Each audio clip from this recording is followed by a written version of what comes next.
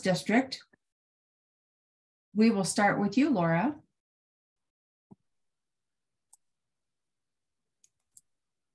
I think you're on mute, Laura.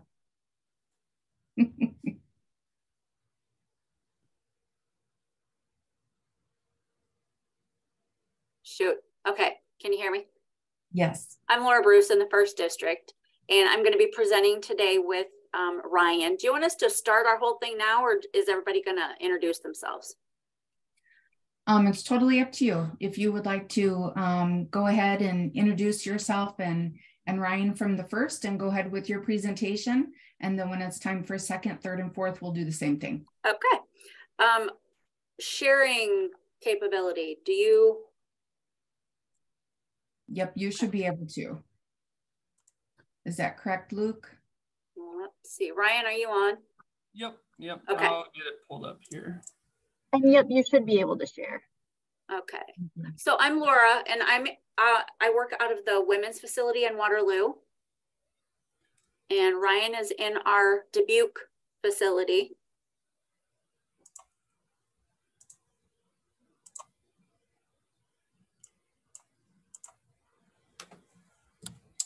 All right, so we just made a brief little slideshow here. And like Laura said, my name's Ryan Kelly. I'm the Community Treatment Coordinator here over in Dubuque. I'm at the Dubuque Residential Facility here. So we just made a brief little slideshow to kind of highlight some of the services that I use here in Dubuque. And I know Laura's got some of hers in Waterloo as well. So I'll just kind of start briefly going through these here. The first one that I kind of wanted to highlight is an agency called Operation Empower, mainly their Liberty Recovery Center. So this is something new that's their Liberty Recovery Center is one of the newer things that we have in Dubuque, been around for about a year now. And what that entails is it's actually a 24 room complex for people that can get in-house treatment services there. So I've talked with them and worked with them with some individuals over the past, and they said that it takes about 6 months to fully get through their program. Everything is on site there. So they have a schedule of treatment groups that they do. Everything's done in-house. And then I do know that they actually help some of the residents with transportation if they have outside appointments to get to as well. And last I heard with what they do is they take 30% of the area median income. So there is actually a line there of income somebody can make. Most of the time though, that when we get people help place there, they're either like coming from jail or don't really have employment going quite yet. So they normally can fall within that income guidelines there. Also with Operation Empower, so they actually have 2 other housing buildings as well, just right down the street from the recovery center, and that's the Salvia and Manasseh House. One's for men, one's for women. And what those kind of entail is they're really just like somebody might live there and then they have their own separate bedroom, and it's like a community style living where then they have a shared bathroom or shared kitchen area. And recently something that they've been working on is anybody that's staying at the Salvia or Manasseh House can also utilize the services at the Liberty Recovery Center as well. And it's super nice. They're right next to each other, only a couple-minute walk. And those are actually pretty close to our residential facility as well, downtown Dubuque here. Second agency I was just going to highlight is Catholic Charities here in Dubuque.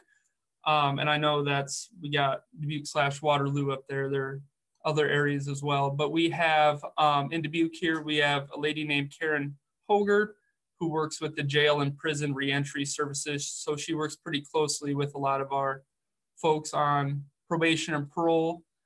Couple of the 2 big things that they do are mentoring and their circles of support. So I know I always see Karen down here in our facility meeting with clients, figuring out what they need. And she's actually been doing some groups here as well for some of those individuals. I know she was doing like a life skills type group here as well. I also see that they have, they also have some properties for like affordable housing. And then I got case management counseling services as well. So it's kind of meeting with clients, seeing where they're at, what do they need to get things in order. Third one we got is Fountain of Youth. So Caprice Jones is the founder of that program here in Dubuque, and he's been working with us here at Probation Parole for a few years now. One of the main programs that he has up and running is Partners in Change. And it kind of has some different areas. Again, it's one of those things where they meet the clients where they're at. What do they need to be successful?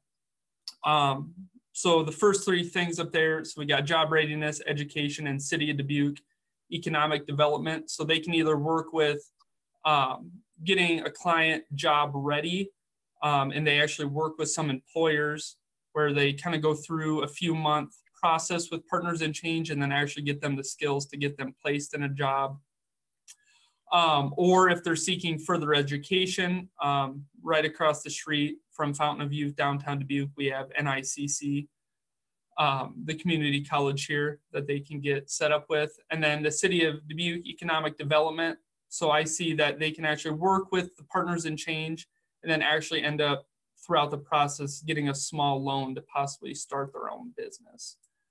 And recently, Caprice and other members of his staff have started going into the jail here in Dubuque County as well, because I've been seeing that it takes, it's a 4 to 6 month process to get this going. So they've been going and meeting with people in the jail to get this started. So some things are in order when they get out.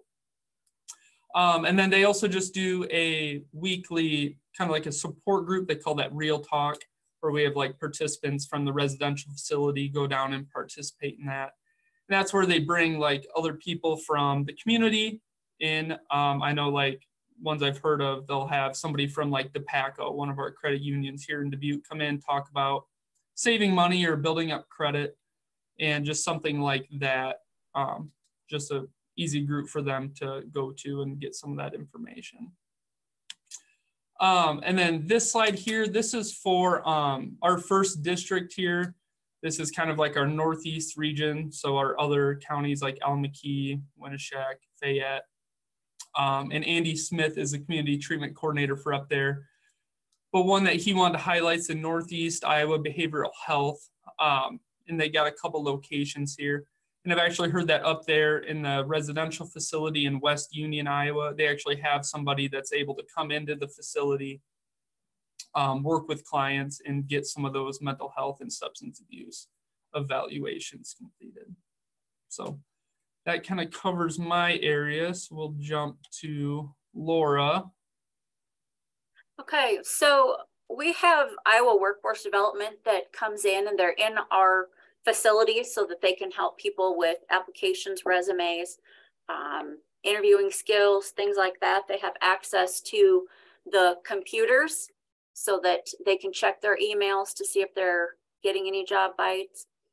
You can go ahead and flip it to the next one, Ryan. So we can go through these kind of quick. And then Pathways is another big one. They offer detox services. They offer inpatient, outpatient, extended transitional housing. We've got a men's facility that, or transitional sober living. They've got a 14-bed unit that they also take some of our folks in. And they also provide mental health services. So they are a primary resource for our area.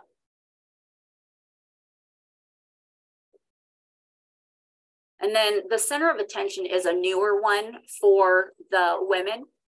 And Felicia Carter is the one who oversees this. And she is predominantly looking for women that are coming out of prison. They've had clean, sober time. They are able to follow rules. And they seem to do better in her transitional housing program. So that is a really awesome resource. I wish we had more like hers. Okay. And then Blackhawk Grundy is our primary mental health. They have people that come in and they see our clients. They help get their meds so that we can get them filled quicker, make connections with the doctors, and then they also do on-site mental health services in our facilities as needed. And then Hawkeye Community College, I'm super excited about this one because we have, again, representatives that are housed in our facilities. They do educational programming for HiSET. They're helping people get tuitions set up. They've got the Last Dollar Scholar program that they're assisting getting clients in, and career programs, forklift driving, CNC, CNA, just to name a few of them, so that they're getting better paying jobs when they get out. And then the biggest resource that the clients are going to have in reentry is the relationship they have with their parole officers, because they've got absolutely every resource available to them. These are just to highlight a few that we have. So thanks for the opportunity to be able to share these. Yes, thank you both very much, Laura and Ryan. A lot of things going on in your part of the state. We appreciate you sharing today. All right, Ashley Lappy, 2nd District, please. Good afternoon. I'm Ashley Lappy, and I am the Executive Officer in the 2nd District. I work out of our Ames office, but cover district-wide services. Our district covers the north central portion of the state. We have 22 counties that we cover, and 21 of those 22 counties are considered rural. So we are challenged sometimes finding resources that will hit all of our clients. We have 4 main offices, and just going to highlight a few of those resources that we use in each of the offices. One of the biggest things that we are a part of, but I will not steal the 7th District's time, is the tablet program. So we use the tablets with the Tech to Connect program, and that has increased access to a lot of resources for all of our clients. So they will explain more in the next session about some of those services. So I'll start with our Fort Dodge office. So our Fort Dodge office, some of the highlights there is we have somebody from Berry Hill Integrated Health Homes that is in our building. Liz is instrumental in helping our clients getting hooked up with mental health services, medication appointments, getting transportation, signing up for medical benefits. It's been a really big barrier breakdown having her right there in the building. In Fort Dodge, we have our probation office and our residential facility in the same building. So she's able to help all of our clients that come into that office. We also partnered up with APHIS, and they help us with some mentoring. They give our clients an outlet to go play basketball. They help with housing and employment. They've been an amazing asset with our residential clients and some of the other returning citizens that we have. And again, the Tech to Connect program, we are working from the Fort Dodge residential facility, reaching into the prisons and being able to start that transition process. Starting to identify employment opportunities, completing community treatment assessments, which helps identify needs for when they do return to the community, what interventions we can get them set up with once they're here, and being able to kind of hit the ground running when they get here instead of taking the time to have to figure all that out. They can just get rolling when they get here. Up in Mason City, we have a rural outreach program that we work with through Mercy, and they've helped with assisting the cost of covering some medications. YSS has been willing to see our clients in a timely manner, which I know is tricky for everybody right now, getting mental health and medical appointments. 43 North Iowa is helpful with finding housing and employment opportunities. And similarly, wraparound services that we've gotten from Prairie Ridge and their ACT program, which is assertive community treatment program. They help provide medication services, daily living tasks, and just kind of provide a holistic support for clients, and that is through Prairie Ridge. They've also provided some grant funding to assist with housing transportation. Friends of the Family and Crisis Intervention Services will help some of our clients with housing costs who are not only clients of ours, but also have their own victimization issues. And then coordination services through CICS help specifically with some of our clients on sex offenses and with mental health issues to find some appropriate housing, since again, it's a tricky population to house. Marshalltown, we work really closely with Satusi, who is a substance abuse provider. We also work with Center Associates, and they provide a lot of medication management and mental health services. YSS, again, provides both of those services for us, mental health, substance abuse, and medication management. And we work closely with workforce development as well. And then finally, our Ames office. Some of our Ames resources are limited to Story County just because it is a fairly populous county in our district, in our area. But we have some housing options that include the Matthew 25 House. They are a faith-based program, but they will assist men integrating into a local church and then also into the community. The Butterfly House will assist women who are incarcerated with some housing options, and they too are a faith-based program. Good Neighbors is an emergency assistance program for Story County residents, and they offer encouragement and support for those that are in need. Romero House is a transitional living place for those who are homeless, incarcerated, or somebody who just has some unstable or inadequate housing. They do not charge rent, and they offer free community meals on Saturdays. They too are a faith-based program. And then two of the big substance abuse and mental health providers in the area are Community and Family Resources and Youth and Shelter Services. So kind of in a nutshell, some of the partnerships that we have up here. Mm-hmm. Thank you, Ashley. I appreciate you allowing the 7th District to present on the Tech to Connect program. But I do want to give the 2nd District a huge kudos. They really started working with tablets long before the rest of us did, and already had a really good system set up. So these tablets are APDS. And Ashley, I think it's the American Prison Data Systems. Okay. Yeah. So these tablets are through APDS, and that's all I'm going to say because we'll let Kendra get more. But a huge, huge shout out to the 2nd District for being our leaders in that program and always being so helpful for all of us as we were, helping that program come along, especially into the prison. So thank you very much. Thank you. That's definitely Amanda's brainchild, and she has provided amazing guidance for that. So those go to her. Very good. Thank you. All right, 3rd District, please.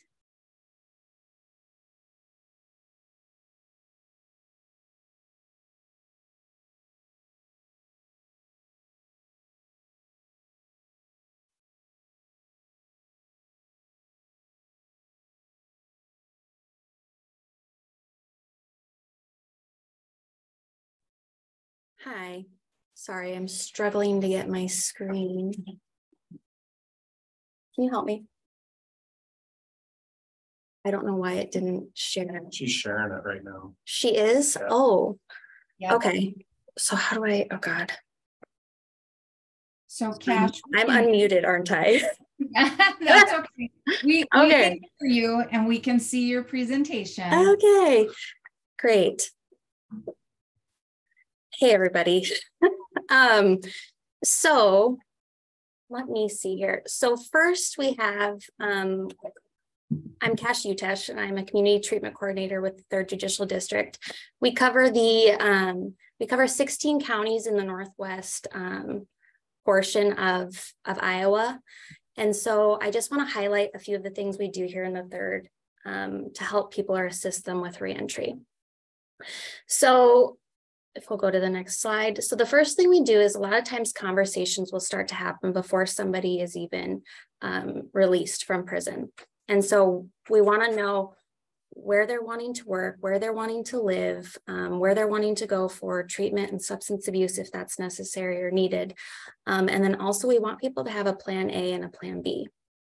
And a lot of times with reentry, sometimes people will want to go to work release instead, where they can save money and then get an apartment on their own. So that is also something that we assist with and we provide here in the third. Another way that people get assistance with housing is sober living homes. If they're not quite ready to go out into the community and be on their own, they can go into a sober living environment that is really helpful. And I just have two of the houses highlighted here on the slide. You guys can see the slide, right? Okay, I have Hope Street and Prosperity House highlighted there. And then another area that we assist with is transportation. And so with some of the reentry funds that we've had, we've purchased bus tickets. And so if we have a client that is struggling to get to a job interview, or they need assistance getting to their job that they just got like for a few days, we can hand them bus passes. Another area that we assist with is with reentry funds, we've got a care closet. So if people don't have some of those basic need items like hygiene, we can give them a bag full of toothpaste, toothbrush, soap, lotion, shampoo, conditioner, deodorant, all of those types of things.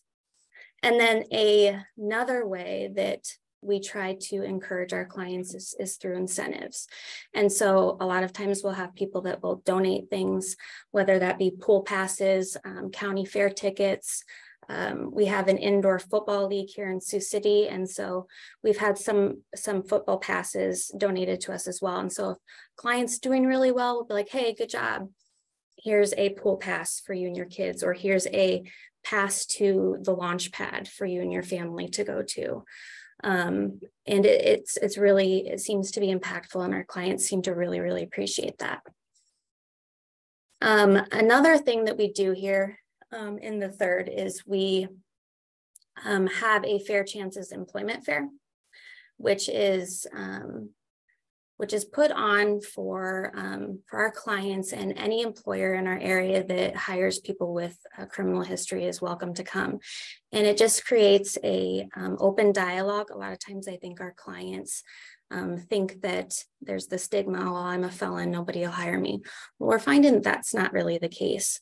Also, some more work that we've done here in the third is we've gone to speak at Iowa Works and the Chamber of Commerce to advocate for why it's great to hire second chance citizens, and inform them about some of the benefits to hiring people with criminal histories, such as the federal bonding program and the tax credit. And also some of the internal interventions that we offer here. We offer ACT Intentional Living, ACT Anger. We have drug court and veterans court. We actually started another drug court. We have one in Woodbury, Plymouth, and then now in Clay and Dickinson. We offer sex offender treatment programming with primary and aftercare. The WARN meeting, which is a welcome and resource notification meeting that is put on by the Federal Prosecution Office. That's held here and has been extremely helpful for our clients. And then recently, I have it highlighted here, we have a crime victim impact emotional hygiene class through the Community Justice Center out of Lincoln, Nebraska. And so that's something, we haven't had an empathy class for a while here. And so that was an area that had a gap that needed filled. And we were approached by Roscoe Wallace, who is a facilitator of this class. And he offered to come and do it here. I went and sat in on it. It's great. It's a brief restorative justice intervention. And one thing that the clients have said is it's not just somebody who doesn't understand that's talking. The unique thing with this class is that it's people that have been in the criminal justice system. It's people that have been involved in it. And so it's people that understand. And then the last part that I just want to highlight is our community partnerships. So building partnerships with the agencies and the stakeholders in the communities that we serve is really, really important to us, and it benefits our clients by helping us know what's available so we can get them connected to it. And so that's just something that we really like to be involved in. You can see here, I have a lot of pictures. I have Anthony Thomas, who's a probation officer here. He's holding those football tickets that were donated as an incentive. We have people at Unity in the Community, which is an annual block party put on by Unity in the Community, and they're an agency that promotes community policing and pro-social and positive relationships with local law enforcement in the community. And so, and then the lower left-hand quadrant, we have Trisha Ettringer and Jessica Lopez Walker.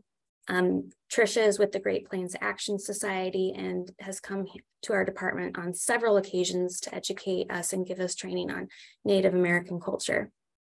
And then we have Semhar Gittebrecken, who is going to be speaking tomorrow up in the left-hand corner.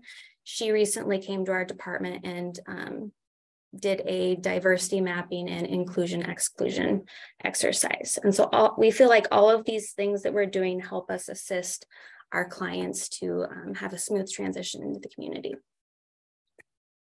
And then the last slide, we have all of the reentry coordinators. We have myself, Sarah Anderson, Zach Wolf, and Dan Foote. So if you need assistance with reentry and need to contact someone, you can contact any one of us. Thank you. And thank you very much.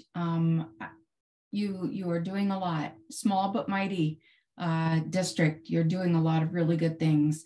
I appreciate that you have people coming in and discussing the Native American population. I believe you serve quite a large population.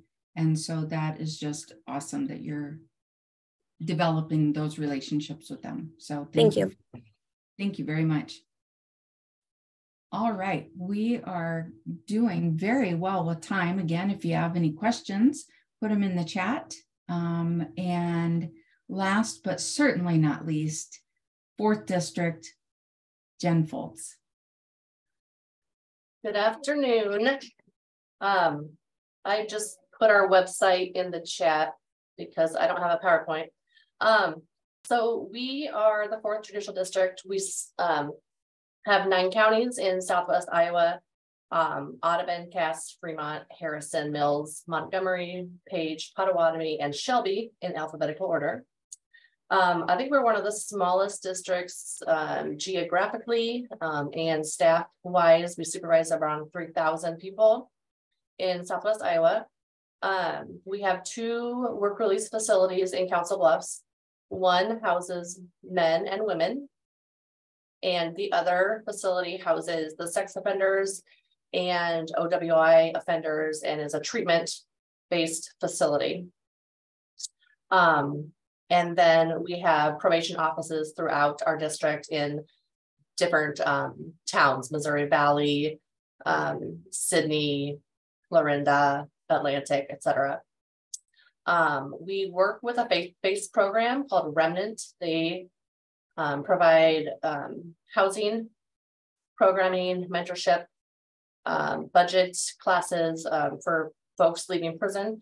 And so that's been a really great addition to our reentry repertoire in the 4th District. And they're having great success. Another agency that we work with is the Human Service Advisory Council.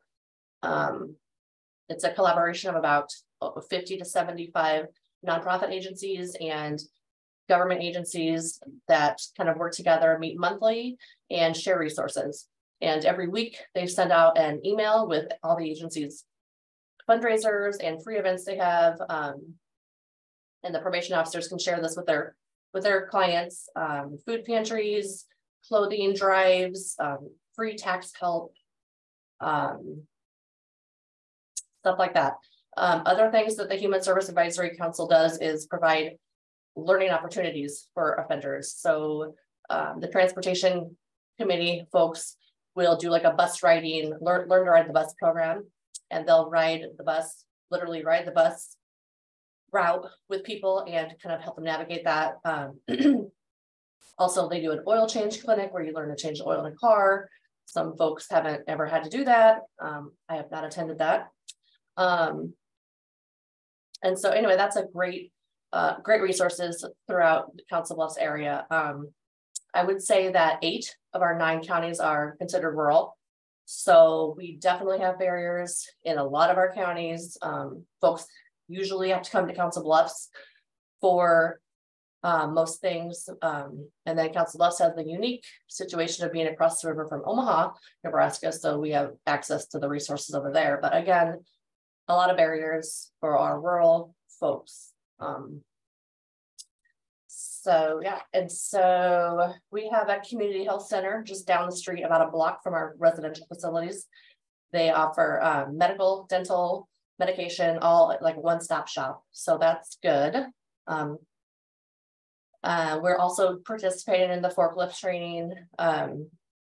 And we have a transitional house here in Council Bluffs. The purpose of the transitional house is for folks to live after leaving incarceration while they await getting their disability benefits reinstated. So we purchased a private residence on our property and have used it since about 2014 as a transitional house space for people to live, since they can't get their benefits back if they go to work release. So the transitional house has been good. Unfortunately, it's just for males. And the remnant program also now is just for males. So female housing is kind of lacking. We work a lot with Catholic Charities. We have the Circle Support in Council Bluffs. A lot of the same programming. We do our mental health with Heartland Family Service, Family Access Center. We have the Pathways Behavioral Health Services. We have a drug court, a veterans court, a mental health court.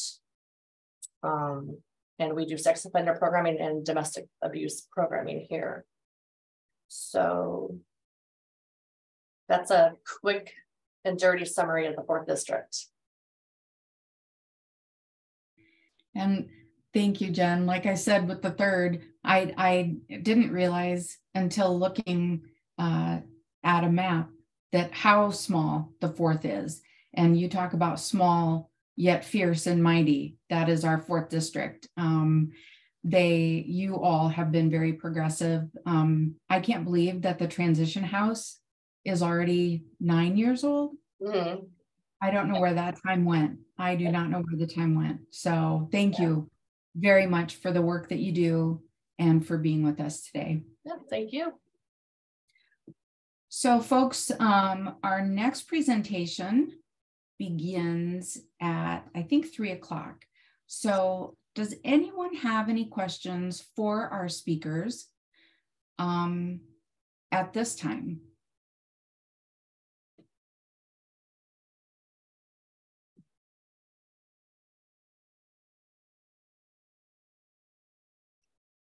If something comes up in our next breakout session for districts 1 through 4, you can feel free to put it in the chat and we will provide answers for you. Katrina? Yes. One thing I forgot to mention is that the work release facility provides clothing vouchers and bus vouchers. So when they leave prison and arrive here and have nothing, they can go get something. That's awesome. Thank you. And I appreciate the districts too that will actually go and learn how to ride the bus. At our central office, we have talked about it in the past. Des Moines has quite a bus system, and there are some of us who okay, I don't know how to use it. And so I've even thought of taking the interns. We have 2 women right now that work with us in central office, and they're in our minimum live out at the Iowa Correctional Institution for Women.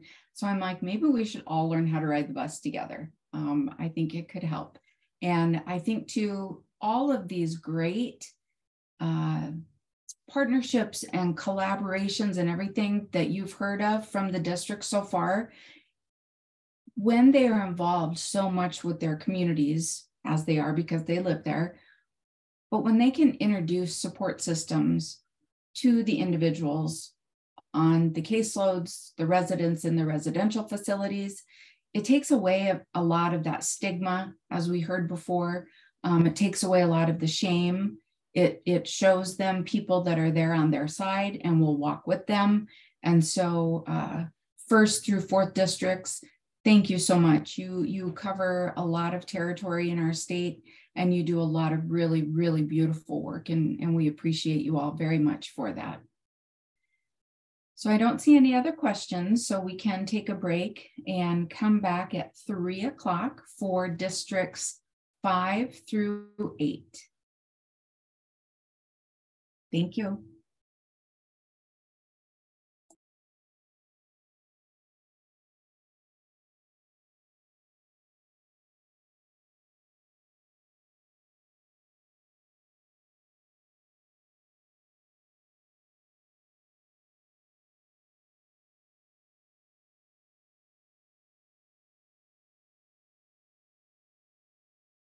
All right, everyone, welcome back. It is 3 o'clock and we will get started. If you were with us last time, it will be the very same. This session will be spotlighting our community-based corrections judicial districts 5 through 8. And so first up is Carly Millsap with the 5th Judicial District. Can you hear me? Yes. Okay, step 1, good. I don't have any handouts for anyone, but what I can say is that if there's any information that I go over today that you want, I can email it to you, no problem. I have a lot of attachments and this information and handouts. So my name is Carly Millsap. I'm a probation parole supervisor with the 5th District. I'm also the reentry coordinator. I also work with a few other folks in our district. Cameron Gowdy, you may know, she's the Fresh Start residential manager and handles a lot of the female reentry work, especially with ICIW. And then Robin Merck and Darren Hutchinson are region supervisors, and they cover the Adel, Ottumwa, Preston, Sheraton, Knoxville, and Newton offices. I work closely with about 13 sober living houses in Des Moines, not to go over each and every one of them, but a few of the frequent flyers are Kingdom Living, Honest Journeys, Dads with a Purpose, Recovery in Action, Harbor of Hope, Harvest Academy is one that we use that has a longer program. I stopped and thought I would just highlight a few of the places that we use often. And the first one that popped out to me was Kingdom Living. And Kingdom Living actually has 11 men's houses here just in the Des Moines area, and they have 1 female house. They are opening a new recovery center in Des Moines. They have an open house starting in the middle of May. And I have that information if you're interested in attending. And anybody that knows Jesse Goodwin or has worked with Kingdom Living knows the hard work that he's done over the past 15 years or so to get this program moving forward. And he's very excited about the reentry center opening. And they're going to do a lot of community work, and they'll have a lot of meetings there. And it's not just centered around the people that attend Kingdom Living houses. It's open to everyone in Des Moines that needs help. And that's open to an A program. We also have longer term housing programs such as Salvation Army and Door of Faith that we use frequently. These are in-house treatment, and they are work programs as well. And they typically last from anywhere from 6 months to 9 months. The employment services that we use in Des Moines and surrounding counties include Iowa Works. We have 9 temp services that we work with frequently. They tend to hook us up, and it seems like the employment opportunities for people on supervision in Des Moines, at least, are ticking upwards. We have places like Osceola Foods, who is hiring as often as we can give them folks, and they provide ride sharing. And so we have several businesses that we work with in the area and that are on the outskirts in other region areas that provide ride services that are great opportunities for our guys to work and ladies to work at. a few of the places that we use that are huge advocates for reentry and for employment. The guys that we work with in the 5th are Evelyn K. Davis, St. Vincent de Paul, and Randy has been on frequently discussing things, and we are so thankful for her and the work that she does in Des Moines, surrounding counties. We have some wraparound services of places that I've already mentioned. Evelyn K. Davis does employment, but they also offer assistance within mentoring, mostly male clients. They have technical training opportunities for people, and they also have clothing closets, and they do a lot of fantastic work surrounding employment assistance, interviewing skills. The clothing closet, they also have a part of it that focuses on professional attire. St. Vincent de Paul offers food pantry, clothing vouchers, educational services, license reinstatement programs, and the list kind of goes on and on with St. Vincent de Paul and the services they offer. Oftentimes, after we do a parole or probation intake here in my office, that's the first stop that they'll go to is St. Vincent de Paul or Evelyn K. Davis.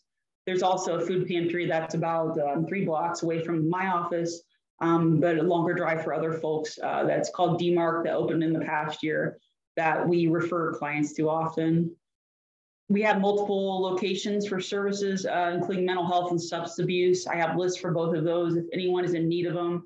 A few of the frequently used mental health services are Early Ball, Broadlands Hospital, Optima, and then we also have jail diversion services, which offer support, transportation to and from appointments, and counseling appointments, mental health appointments, and then med management assistance.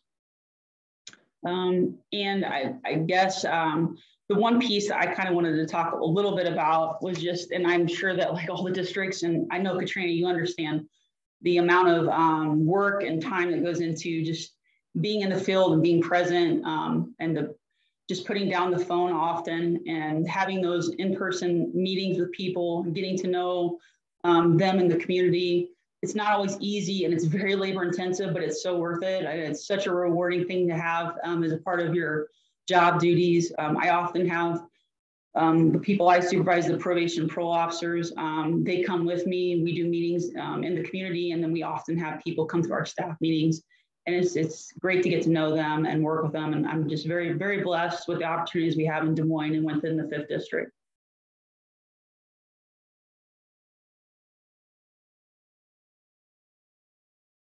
That's it. That's all I have. All right. Thank you, Carly. Randy, did you see that question there? You're muted, Randy. Did I have a question? No, question came in for you. Do you partner with Central Iowa Sheltering Services? We do at times partner with them. We have more folks that come for VA services. The struggles we have at times are when they're sent to the shelter and there's really small limitations on the amount of days that they can spend there. And the services for just Joe Public that maybe doesn't have the veterans tie. I can tell you in a few weeks, we're going there and doing a staff meeting to discuss what opportunities they have to work with our clients. And so I know that sounds like a really great answer, but we're trying to strengthen our relationship with them and also understand that the obstacles that they have being, a shelter and the services and what they have as far as resources. So yes, we do use them. We do kind of tend to focus on other places that have a little bit more stability and opportunity for a more lengthy stay and treatment services for folks. Yeah. That's a non-answer for you. Very accurate. All right. Any other questions for Carly with the 5th district? And the 5th is the district that receives the most people exiting prison. And Carly, I think do you have 22 counties or 16 counties? 15. 15, okay. It feels like 30. Yeah, yes. It's a busy district for sure. All right, well, thank you, Carly. And again, if you have any questions for the 5th Judicial District, go ahead and put those in the chat. Next up is our 6th Judicial District, And we have Eric and Lindsay.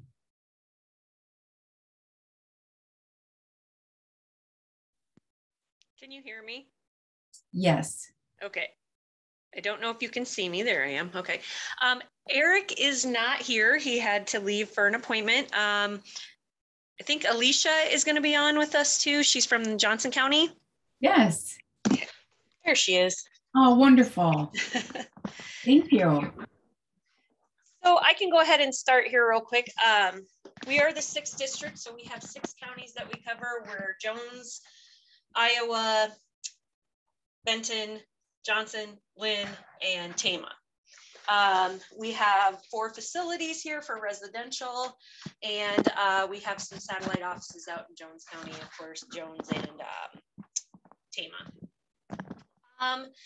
I'm just going to start with a little bit of the Cedar Rapids area. So if we have somebody coming out of prison, sometimes they choose to go through Safe Place, which is a sober living residence for males over the age of 18 that have alcohol or drug addiction.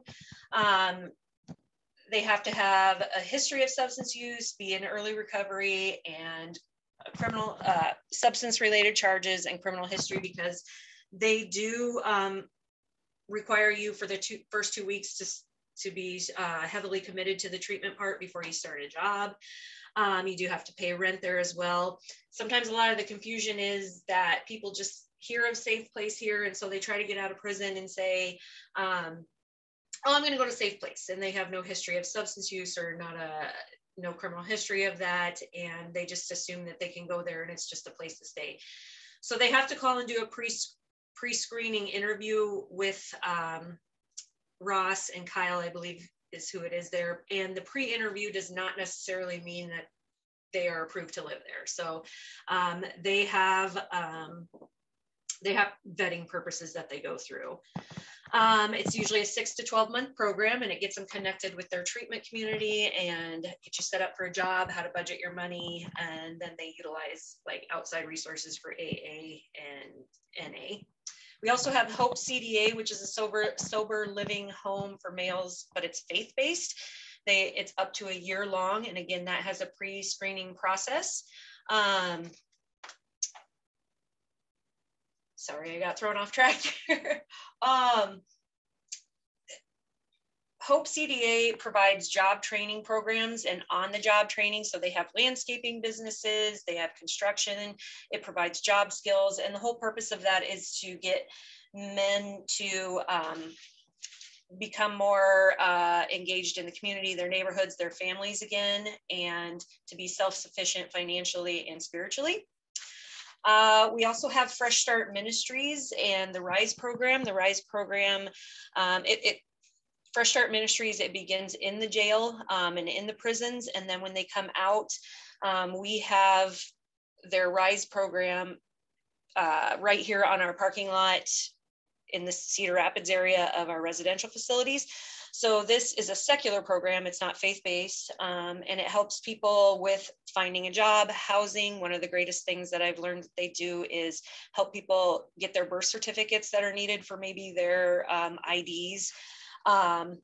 They also offer necessities like deodorant, hygiene items. They also offer vouchers for shoes, boots, for employment. They can look for jobs while they're there. We also have the Circle of Support, like others have mentioned. Living Beyond the Bars is a nonprofit organization, and it offers supports to families and friends of people who are incarcerated. And it offers reentry assistance through workshops and statewide reentry resource guides. They do not charge for any of their services. Sue Hutchins also is the one that does a support group facilitation. She works closely with our CRUSH program, which is the community-based or community treatment, AA support groups, things like that. We also have the Willis Dady Shelter, which I think some people have already talked about with the Frontier jobs, is they offer shelter, housing, hot meals, food pantries, clothing closets, financial assistance. We also have our onset, high set, and GED when available through Kirkwood. We utilize Iowa Workforce. We also have the WARN program. We have CAB, Community Accountability Board, which offers a bunch of resources, people representing our different treatment resources around the city, and they sit with our client for probation and parole, and they sit with them if they have any issues, struggles with mental health, or navigating how to fill out paperwork or what they need to do to get through our system. We offer cognitive behavioral classes. And we also have his hands-free clinic, where if somebody is coming out of prison and maybe they had medication, but they are running out of refills and they can't get in to see a doctor within that amount of time, his hands-free clinic may have some there to get them through, or they can help process getting a med refill. Getting a med refill until they actually get in to see their doctor. So we have a ton of resources, but that's just one of the main connections that we use. As far as our Johnson County stuff, so I'm Alicia Case. I'm a PO down in our Johnson County office, primarily out of Coralville. Like Lindsay mentioned, we've got several halfway houses. We have one in Johnson County, Hope House. We do have Kirkwood that comes on site because our field office and the Hope House are connected in the same building. Kirkwood does come to our office, and they offer services not only to the residential clients, but also to the field clients to help them work towards their high-set GED or certification programs. We've had several building programs, forklift programs, and we also have the VA program here in Iowa City. We have the University of Iowa Hospitals is a huge center for us. Specifically with mental health and substance use.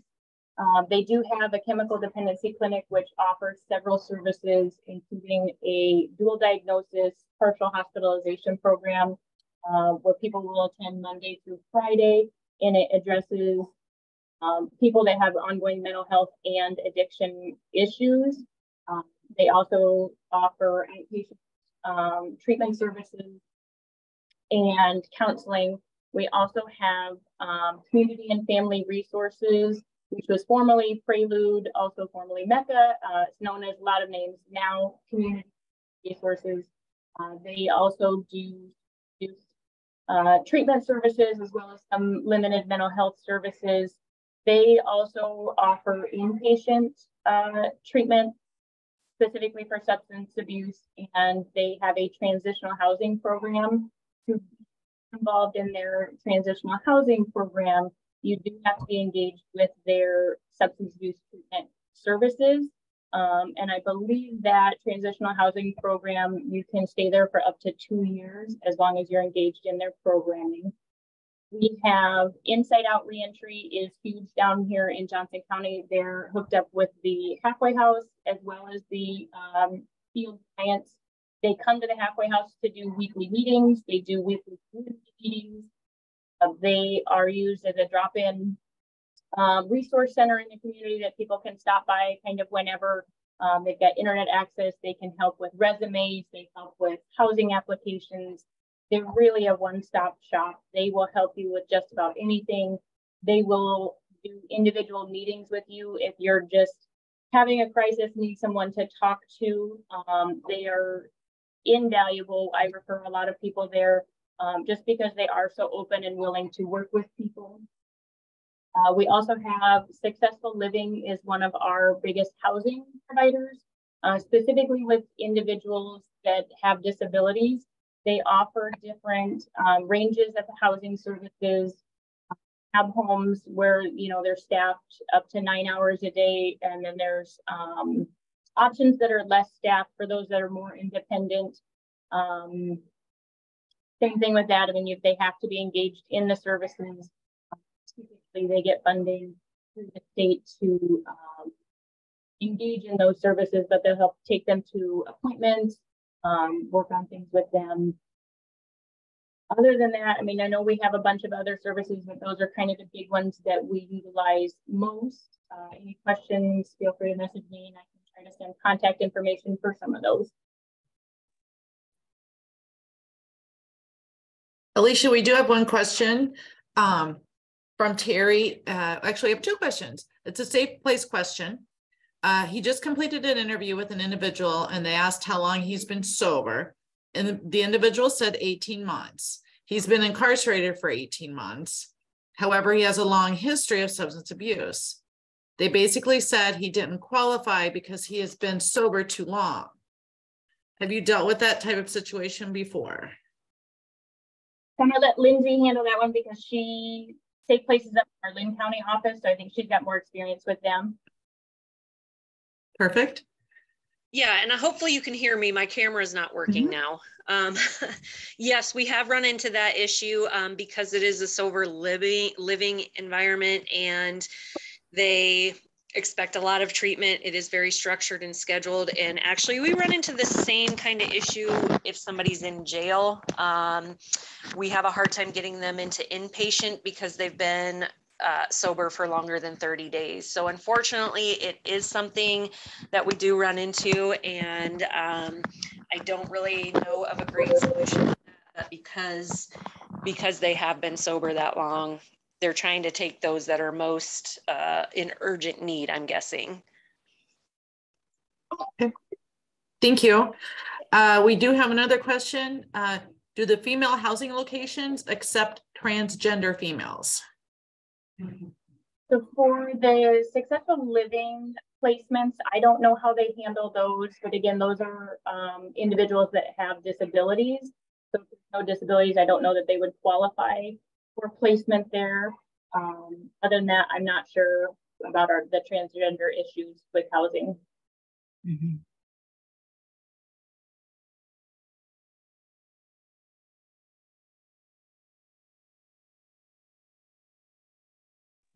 All right, I don't see no other questions coming in for you folks. Oh, wait, we did have another one.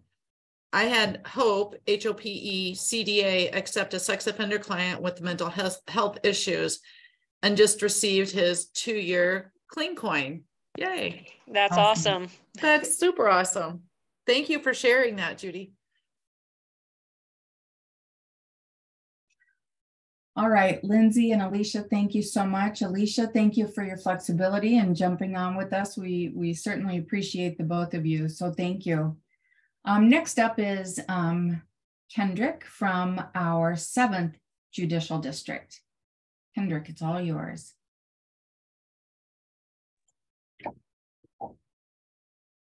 We got you, you got to unmute. I'll start running my mouth before I can unmute the button. So good afternoon, everybody. Again, my name is Kendrick Howard, and I am a supervisor, one of 4 field supervisors here in the 7th. We supervise 7 counties, which is Scott, Clinton, Muscatine, Cedar, and Jackson County. So reentry is what we've been doing for almost 50 years here in the 7th. And with the addition of Tech to Connect and this amazing collaboration we have with the 7 prisons that we are working with, and with American Prison Data Systems, we're doing reentry better than we've ever done it before. We have CTCs, which are community treatment coordinators, completing comprehensive treatment assessments, pre-prison release, then developing action plans based on the assessment results. Since we have implemented these assessments to drive our specific individualized treatment plans, we have discovered these assessments provide an opportunity to openly engage in conversation with clients about the results and how we can connect them to suitable resources. This has enabled us to begin working on needs and setting appointments again at the pre-release stage via tablet programming and virtual meetings with POs and other community partners. The rapport building begins immediately, and incarcerated individuals have plenty of need-focused materials and interactions with community resources, so they are not just doing their time, but utilizing their time productively and centered on release and reentry goals. They are offered mental health evaluations, substance abuse interventions, skill building, motivational messaging, virtual group participation, community memberships, mentorships, employment and housing resources, all while in prison with the continuity of these services and relationships in the community. Another focus for the 7th is in reviving the use of reconsideration of sentences. We believe by serving shorter prison terms, this will help overcrowding issues as well as deter younger clients from embracing a criminal lifestyle or culture. We have extensive involvement with our local judges and county attorneys who are all on board in support of this previously underutilized options. We reach out to clients to begin the reentry process as soon as they arrive at the reception in prison.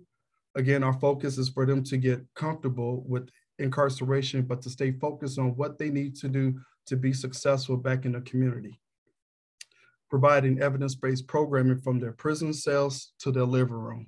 And in the 7th, we know this is just not a program, but it's a process. Since clients request to continue the tablet programming after release, the use of the tablets continue in the community at both residential and field supervision.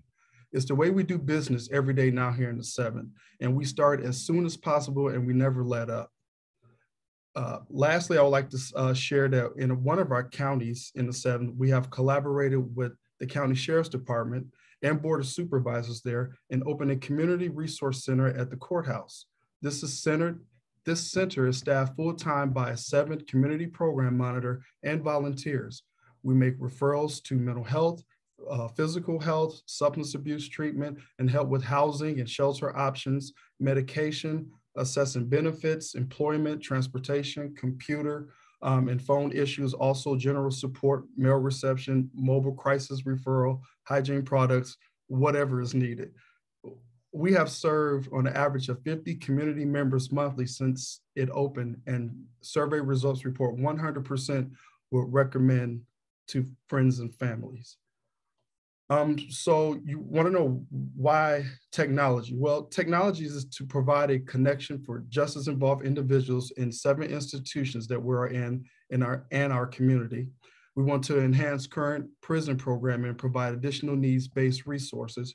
We want to offer evidence-based programming from their cell to their living room.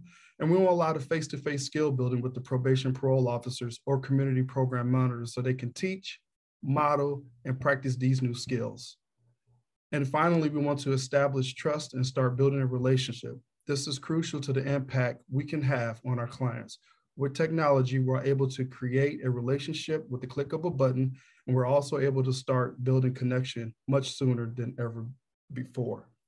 So thank you again, Katrina and everyone, for giving the 7th the opportunity to share what we're doing here in our district.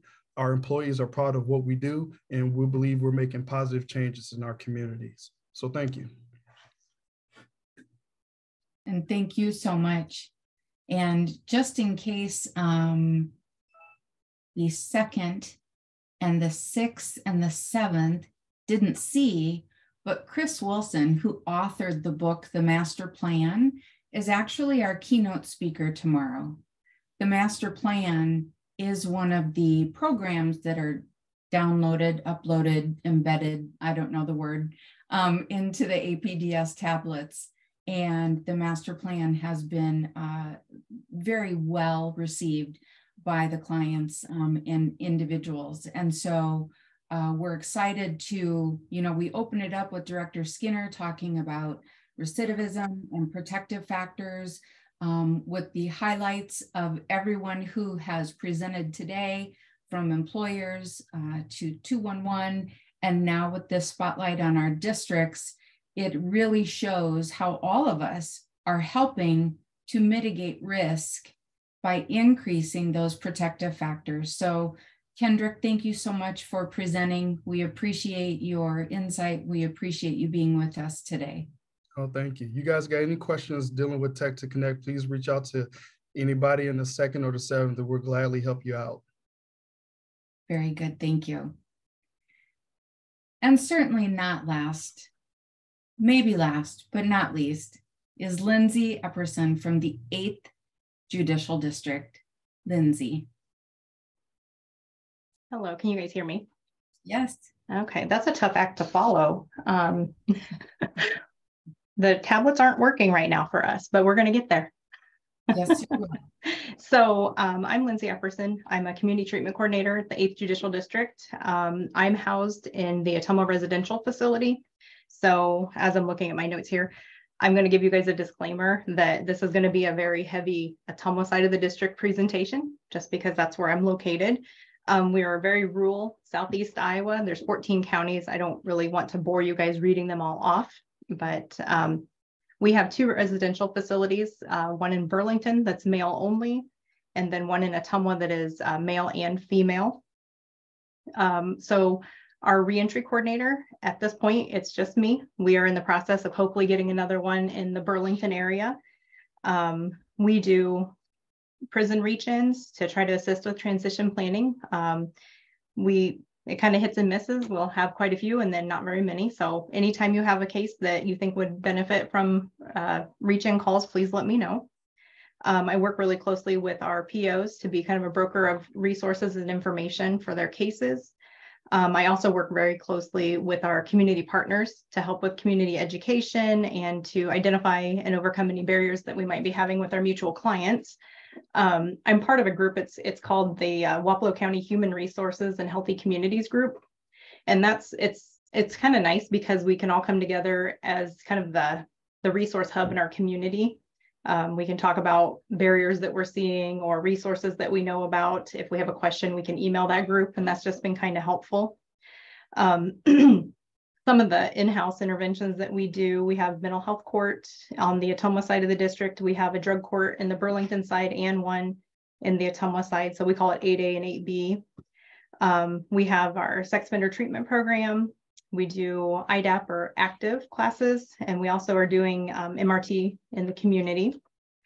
And then partnerships, I think that was the big thing that when I was asked to present was to really try to highlight some of our partnerships. So we're continuing to try to revive them post-COVID. I know I'm the only one that said that word so far, but it's taken a while to get back to that point.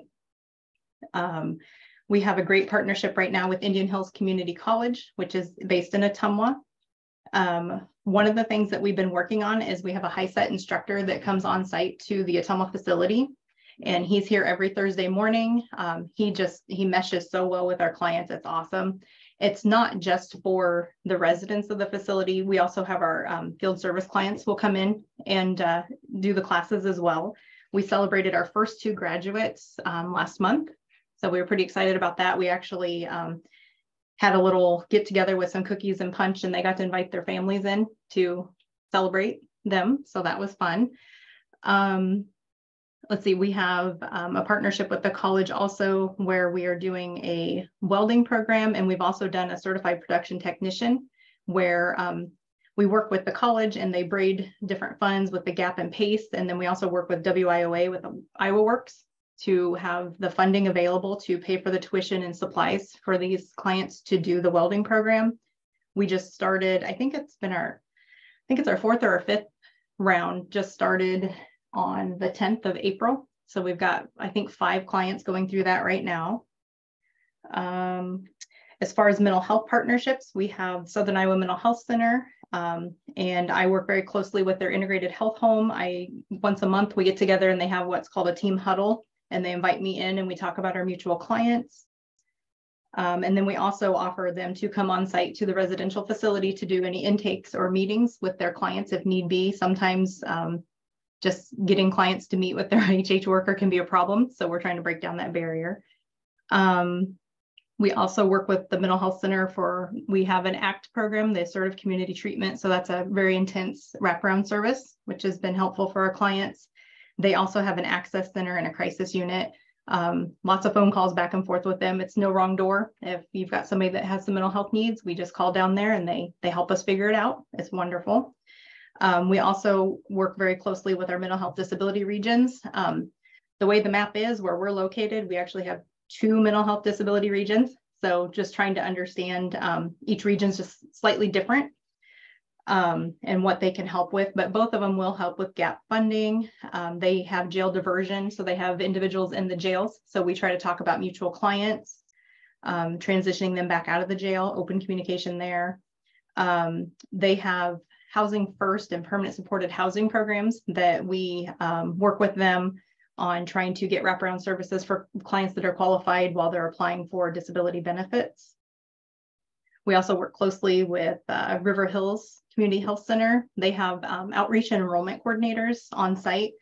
Excuse me.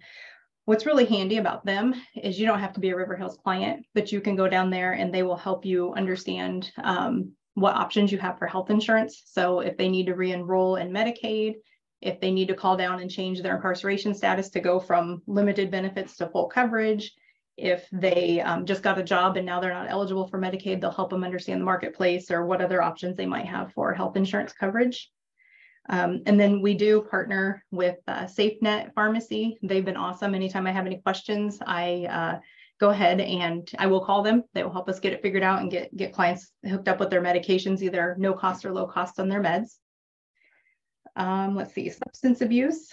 We work with CETA Community Action, First Resources, and First Resources has two inpatient. They have Oak Meadow, which is a co-ed facility, and then they have Hope House, which is a parent and child. I do believe they still have at least 1 or 2 beds for a father and child, and then the rest of it is mother and their children. And then in the Burlington area, there's ADS. We also have an Oxford House in Ottumwa, and that would be like a 3-quarter sober living home for men. Unfortunately, we had a women's one as well, but it has closed. It's only, I think it only houses 4 or 5 guys. So it's a very small, but wonderful resource that we have. For employment, we have vocational rehabilitation. I am constantly talking with them. They come on site if need be to meet with clients. And then we have very open communication with them. We always get releases signed, make sure we're on the same page. I am working with Iowa Works right now to get an offender workforce development specialist trained career planner to come back on site to do workshops here at the facility. It's nice to be able to send the clients out in the community to go to these workshops. Sometimes they might not be ready, or transportation from our facility to where the workforce is can be an issue. So again, we're trying to help break down some of the barriers and increase that communication and partnership with them. I've done presentations for their ECI and employer events before, again, trying to help educate employers on hiring our clientele. We have employers come to the facility and do in-house interviews and have rideshare options. We have several employers since we're so rural, we have them from all over the place. We have one in Sigourney, Albia, Sheridan, Victor, Iowa, Milton, Iowa, which is Van Buren County, and then JBS here in town. And I'm sure I'm missing some things. Volunteer opportunities. We work really closely with our Humane Society that's very close to the facility. They welcome anybody to come out there and help, and it's such a win-win.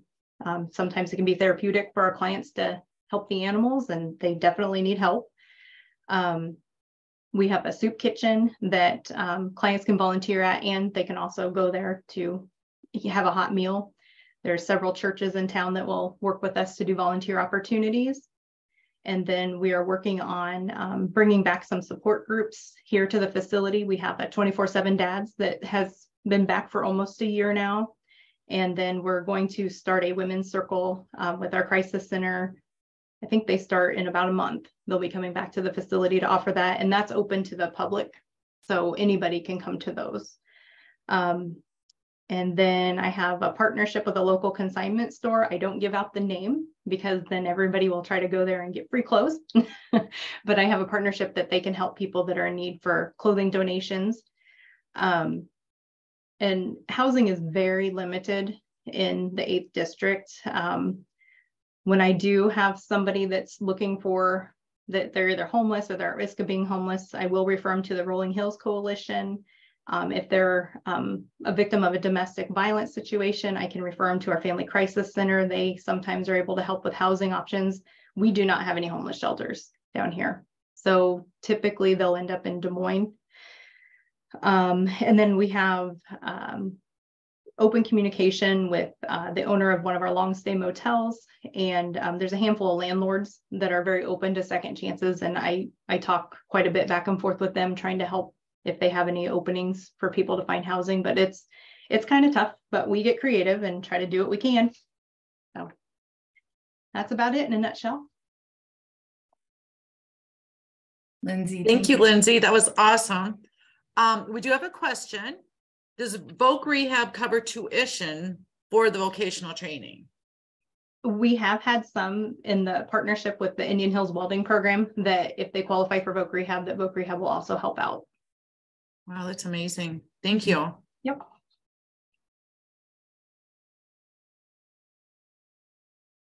Yeah, thank you for that question. And just in case you all didn't know, the Voc Rehab will now be going over with Iowa Workforce Development, as will adult basic education. And so in our realm of education and vocational and registered apprenticeship, we see that as a great opportunity for people that are incarcerated, you know, that may be involved or could be involved with Voc Rehab. So we're excited to see how those next steps, what they look like, and our involvement with those. Lindsay, thank you again so much.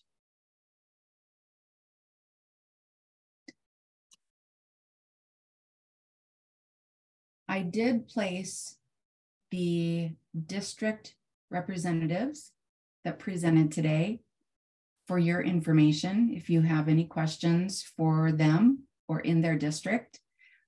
So feel free to reach out to them. I also included information on SafeNet RX for medication assistance. And I saw that Jacqueline was with us earlier today, but I do not believe she is with us at the moment. So, but if you have any questions regarding their program, please reach out to Jacqueline. Nope, I don't see her on the list right now. So if there are no other questions, and John Mathis, thank you for that question. That was a great question. Our judicial districts are amazing, first of all. Staff are committed. They live within the communities of the people that they serve. And so our whole system of corrections is amazing. And again, as I mentioned earlier this morning, we really are human services, even though the title is corrections.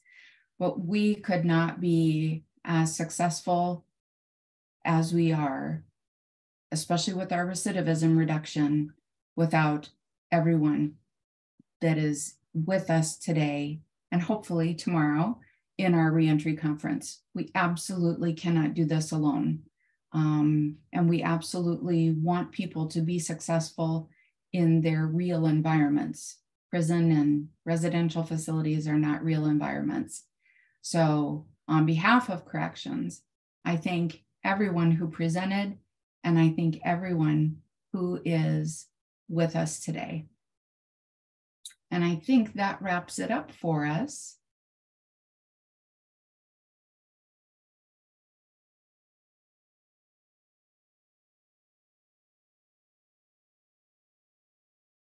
And I wasn't sure if Mary or Randy were going to do any closing remarks. You know, I can keep talking.